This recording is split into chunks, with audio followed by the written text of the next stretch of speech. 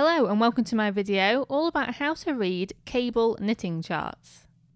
When I was starting to learn how to knit cables, I found cable charts very intimidating. I was used to reading written instructions mainly, and cable charts just looked very complicated and it was very overwhelming to try and read them. So in this video I'm going to break down the symbols that are used in cable charts to make them a little simpler and easier to understand. And I'm also going to go through how to read charts in general, whether that's for flat knitting or circular knitting. One of the complications with cable charts is that the author of the cable chart chooses what style of symbol to use, and this can differ between charts. So that can make it a little bit more confusing because the same symbols aren't necessarily used on every chart. And that's why it's so important to look at the key on your individual cable chart, because that will tell you exactly what you're supposed to do for each symbol. In this video, I'm going to focus on the style of cable symbol as shown on screen now. This is the symbol for cables that I see most often, and so I'm going to assume it's the most popular. And I'm going to try and stick with the most commonly used symbols in this video. In a cable chart, this cable symbol will lie on a grid. If the symbol is stretched over 4 stitches, it means that the cable is worked over 4 stitches. 2 symbols that you'll definitely find on your cable chart are as follows: the knit stitch and the purl stitch. In this video, I'm going to assume that we're knitting from a flat knitting pattern. However, later on I will talk a little bit about how to read a circular pattern instead. One very important note is that a cable chart always shows you're knitting from the right side or the front. So a blank square or a white square on your cable chart always represents a knit stitch on the right side. And usually it's a greyed out or shaded square that represents a purl stitch on the right side. However, when we're knitting the wrong side of the knitting, those blank or white squares will instead represent purl stitches, and the shaded or greyed out squares will represent knit stitches. So the white squares will overall represent stockinette stitch, and the greyed out squares will overall represent reverse stockinette stitch. I'll be talking a little bit more about this later on. As I said before, there are variations between cable charts and their symbols. And here you can see a few of those variations, and this is only for knit and purl stitches. Sometimes you'll see a horizontal or vertical line inside the square, and sometimes you'll see a dot representing the purls. So you can't just assume that one single symbol represents one single type of stitch on every chart. And a few more symbols you might see are a circle to represent a yarn over, or a kind of upside down Y to represent an SSK on the right side or an SSP on the wrong side, or a K2 tog on the right side and a P2 tog on the wrong side. I really like these symbols because they are a visual representation of the stitches that they're representing. So a yarn over can be used to make a hole in your knitting, and so I see the circle and it makes me think of a yarn over. The SSK is a left leaning decrease, and you can see that the diagonal line in the symbol leans to the left, and the K2 tog is a right leaning decrease, and you can see that the long diagonal line in the square leans to the right. So I find those symbols very straightforward. Okay, so now we're going to look more closely at the actual cable symbols. I showed you an example earlier, and now I'm going to show you how one is formed, and why that symbol is used to represent a cable. So that first screen that I showed you was a symbol representing a 2/2 RC, or a 2/2 right cross. And that's basically where 2 knit stitches cross over 2 knit stitches. So how does that action translate into a cable symbol? So in this diagram we have a right leaning cable strand that's 2 stitches wide in red, and a left leaning cable strand that's 2 stitches wide in blue. The right leaning cable strand will have to be at the front because it's a right cross, and that's what makes up the symbol that you see on cable charts, obviously without the colours. I'm quite a visual person, so when I found this out, I found out how the cable symbols were formed in the first place. I really found that a great help. Now we're going to look at each shape on this cable symbol. When you're first presented with a cable symbol like this, I think the very first thing you should do is look at the diagonal section in the centre, which in this case I've coloured red. You know that this is the part of the cable that's at the front, on the right side of the knitting. And in this example you can see that it's right leaning, so you already know it's a right cross cable. The symbol will be sitting on a grid, and however many squares this symbol is stretched across is how many stitches are in this cable. So here you can see that that diagonal section is across 2 stitches. So now we know that the front strand of the cable is 2 stitches wide and leans to the right. The reason the numbers are kind of written in reverse here is because in cable charts you read from the right hand side to the left hand side when you're reading right side rows. And here I've added a blue line and a green line, which are both 2 stitches long. We've already covered that the diagonal section is 2 stitches wide, but that triangle at the top of the symbol is also 2 stitches wide and is also very important. So the triangle that's above the diagonal section in any cable symbol is equally as important as that diagonal section. You'll notice that I've shaded the top triangle and the left-hand side triangle in red.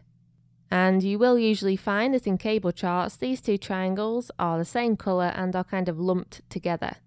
However, you can just ignore that left-hand triangle. The important triangle is the one above the diagonal section. The triangles on the left-hand side and on the right-hand side merely represent the sort of background stitches to the cable that run on from the previous row. So it's not really relevant to the cable that you're knitting right now. The same is true for the triangle underneath the diagonal section.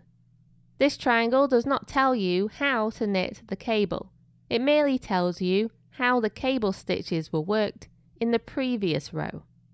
This is supposed to make the process clearer and also to confirm that you're in the right place on the chart. However, this can be ignored, especially if you're a beginner. So my advice is to just concentrate on the diagonal section and the triangle above that diagonal section. All other triangles can be ignored, however they do give you a few pointers if you wish to know them. In this diagram I'm showing you the difference between a 2/2 right purl cross and a 2/2 left purl cross.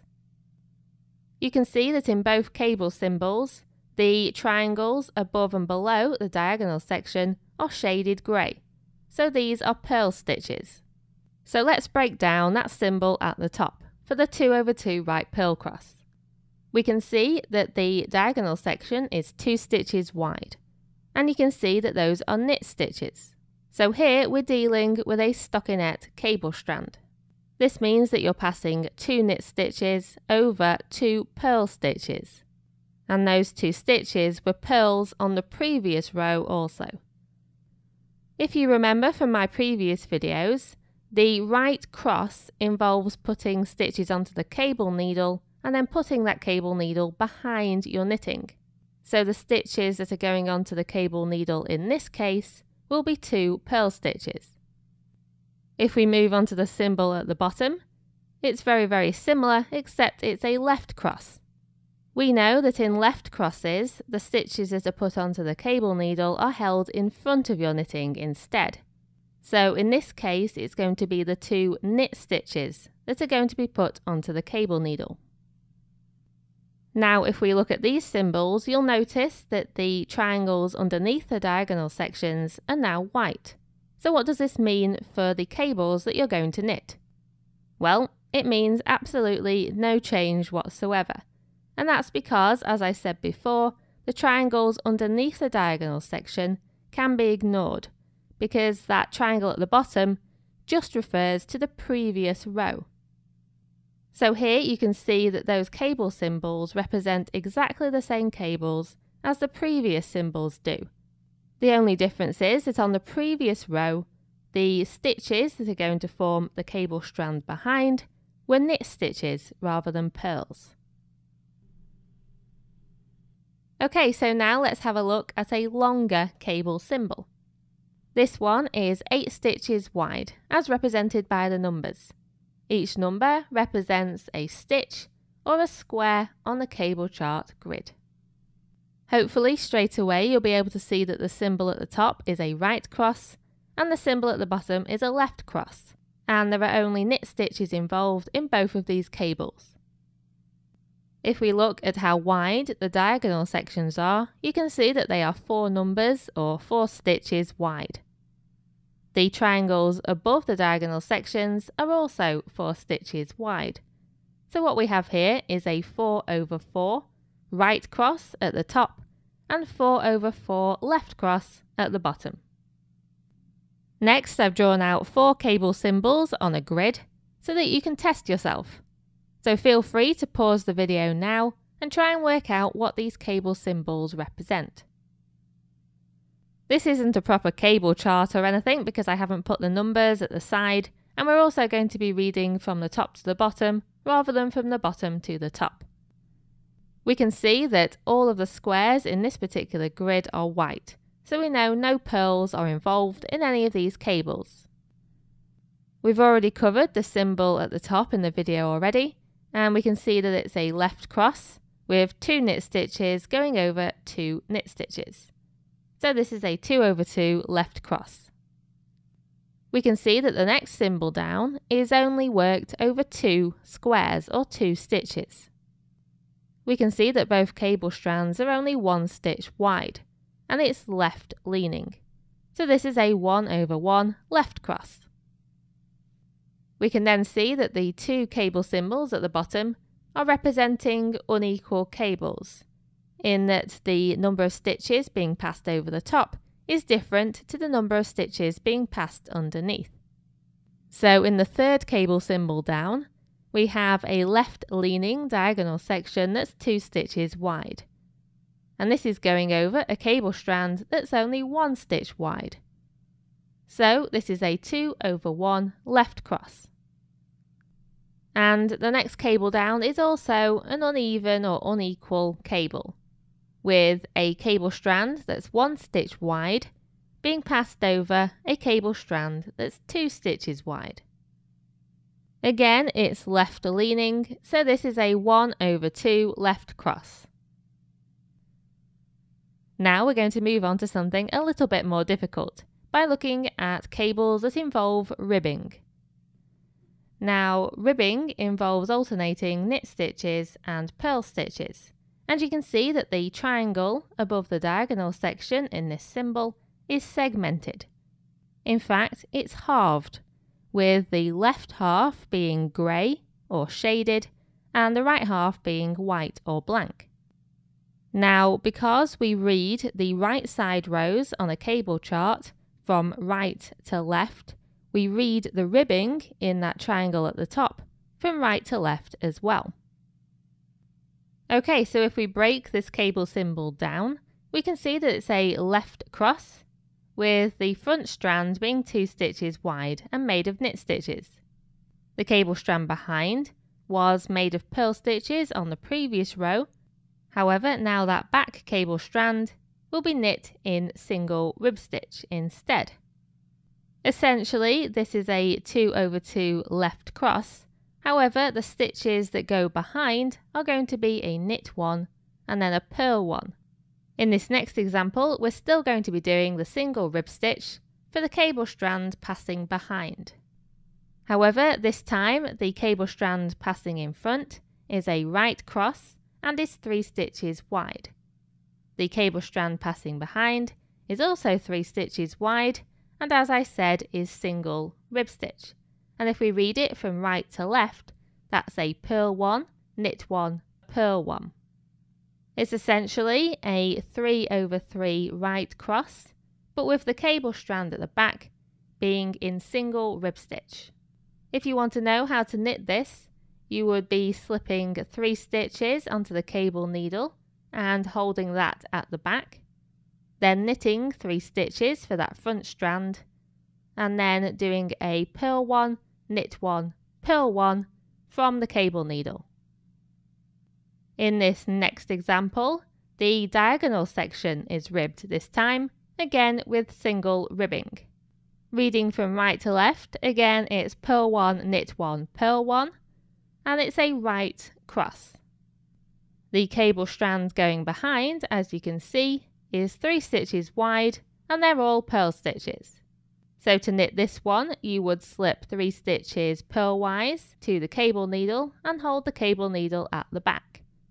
You would then purl 1, knit 1, purl 1 for the front strand, and then you would purl all of the stitches off the cable needle. Essentially, it's a 3/3 right purl cross, but with a ribbed front strand. And this time, the strand going in front and the one going behind are both ribbed. Each strand is a knit 1, then a purl 1, then a knit 1. And of course, it's a right cross.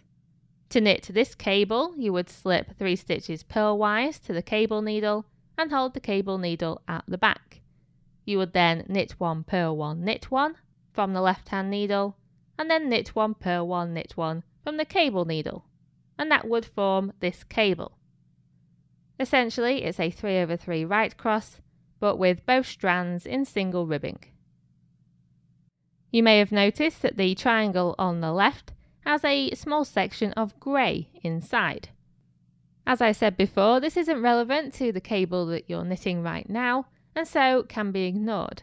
However, I'm just going to show you why you might see something like this sometimes.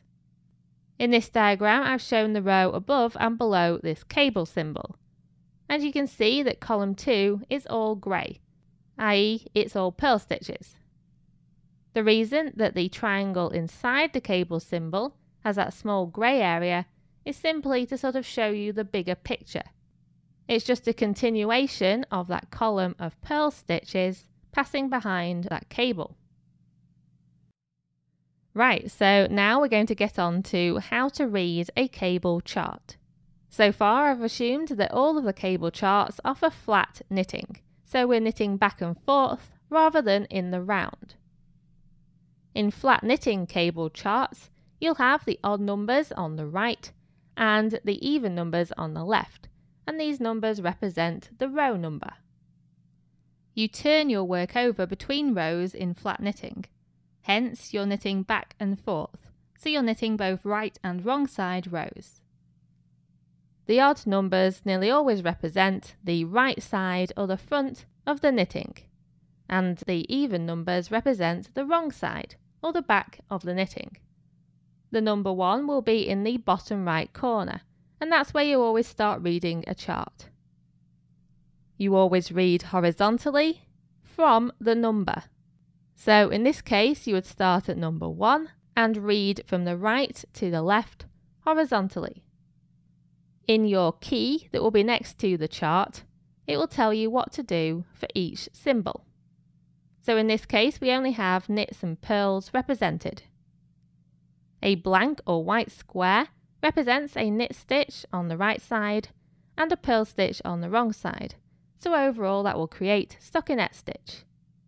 The grey or shaded square represents a purl on the right side and a knit on the wrong side, and overall that creates reverse stockinette stitch.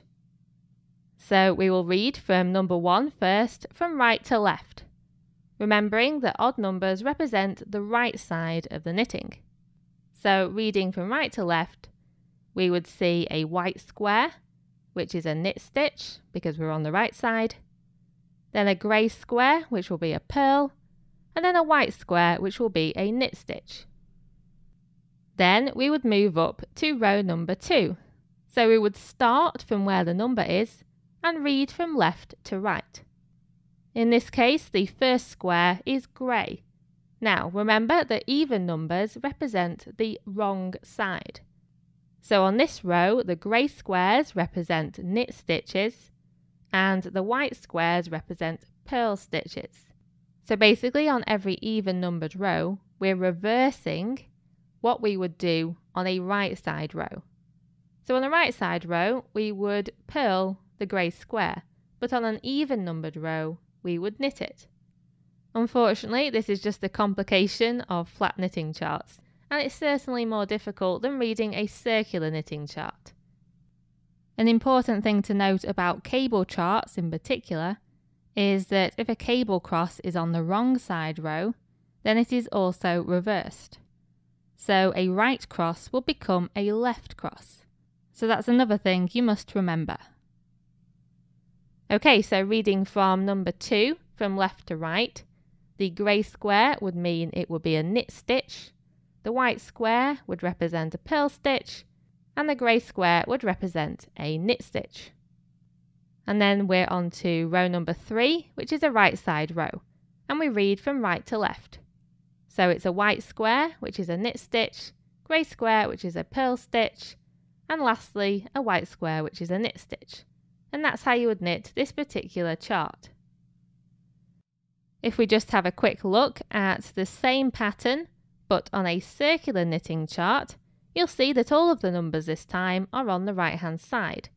And that's because we'd be knitting in the round. So we'd be constantly knitting the right side. We would never knit the wrong side like we would in flat knitting. This makes it easier to read a circular knitting chart because you never have to reverse how you read the symbols. As you can see in this key, the white squares always represent knit stitches and the grey squares always represent purls. So again, we'd start at number 1 and go from right to left. So it would be knit, purl, knit. Then we'd move up to number 2 and again go from right to left.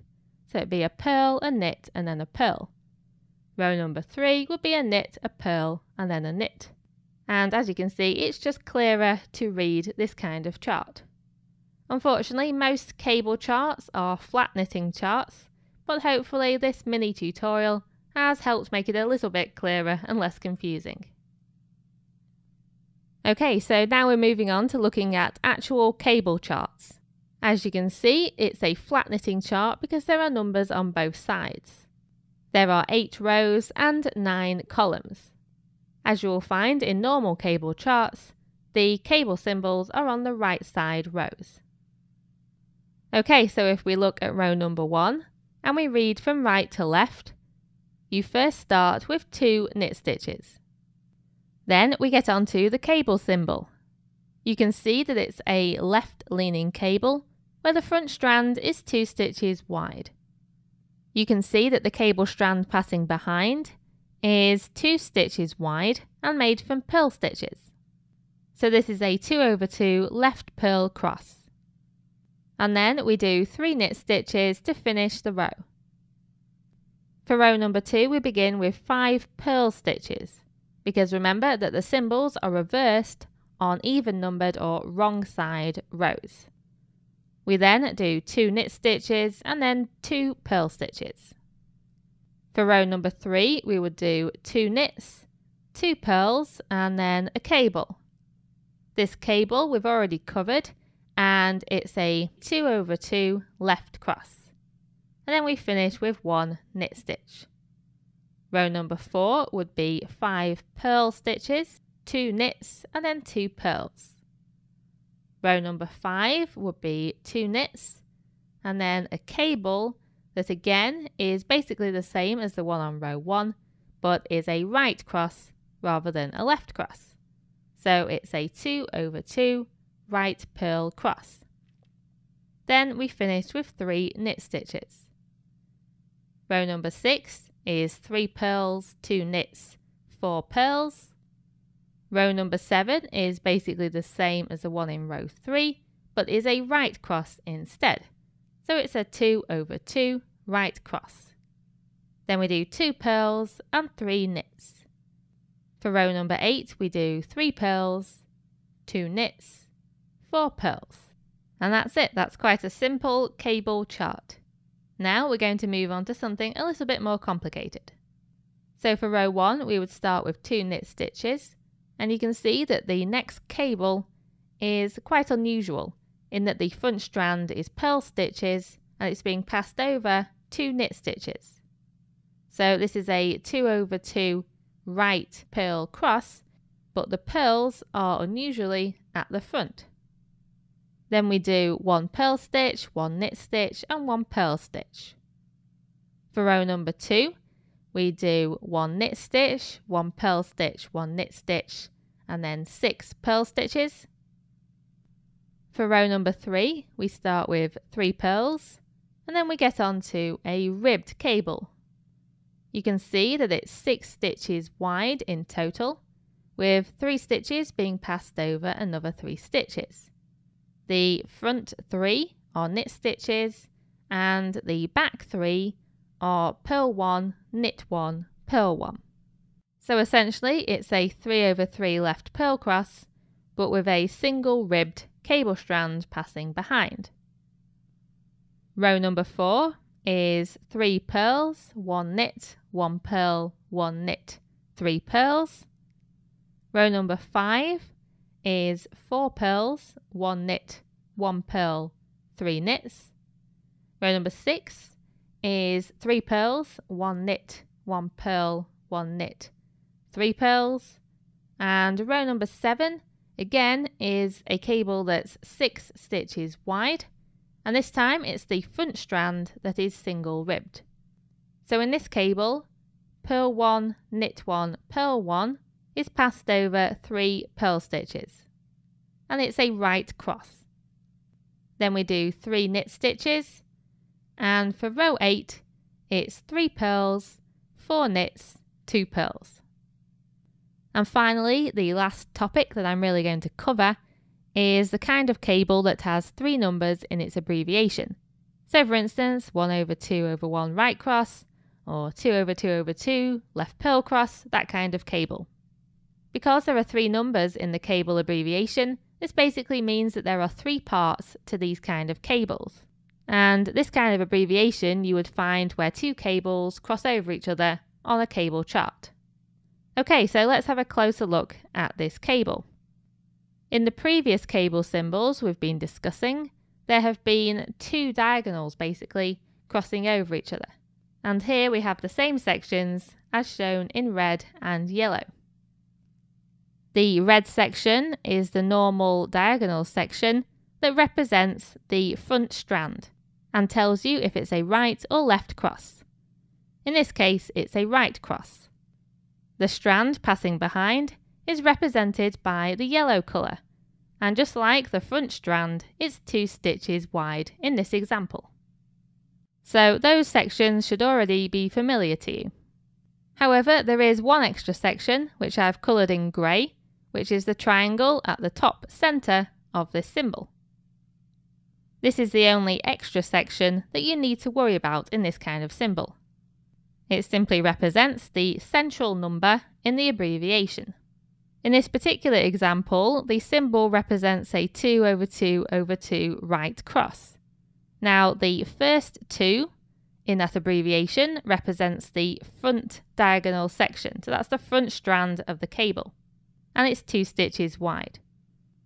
The second number in that abbreviation, which is also 2, represents that top triangle section that's in grey.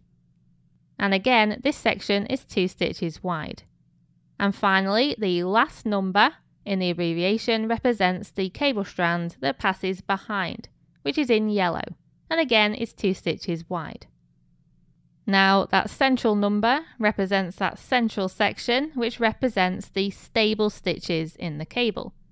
If you don't know what stable stitches are, I would recommend that you look at my other videos all about this kind of cable, with the 3 numbers in the abbreviation.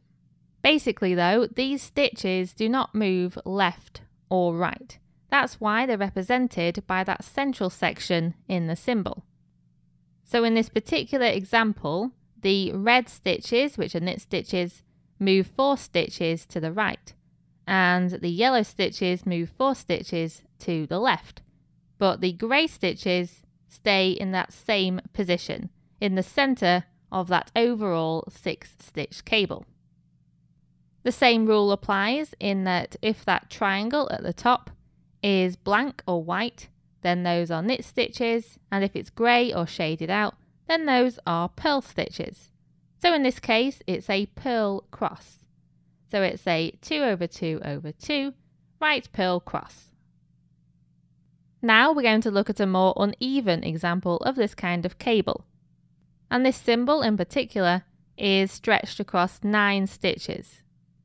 That means that the 3 numbers in the cable abbreviation must add up to 9. You can see that the front strand is right leaning and measures 4 stitches wide.